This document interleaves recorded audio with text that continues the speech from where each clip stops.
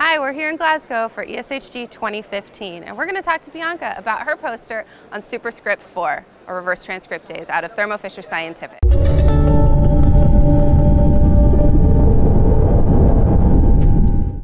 Hi Bianca, I was looking at your poster and I was really excited about the new SuperScript IV, or reverse transcriptase. Can you tell me a little bit more about it?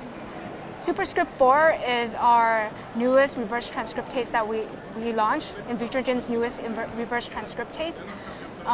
It is much more sensitive than SuperScript III, and in a variety of applications. But because it is more sensitive, it is and more robust, it can do a lot more things that SuperScript III can't.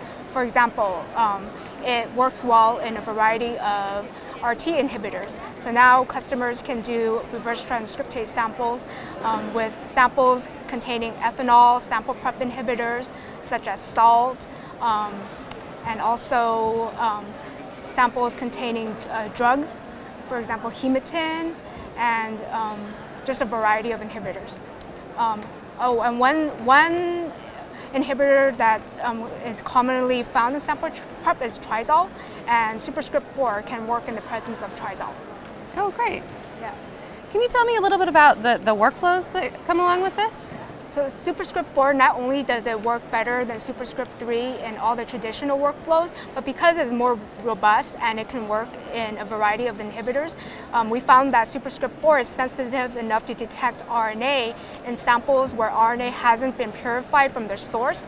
So in my poster, as you can see, SuperScript IV can detect RNA in straight tissue culture cells, such as 293 cells, HeLa cells, and Jurkat cells. And this is where, these are samples where we just lyse the cells and we put the lysate directly in the RT reaction, and we can get RNA detection.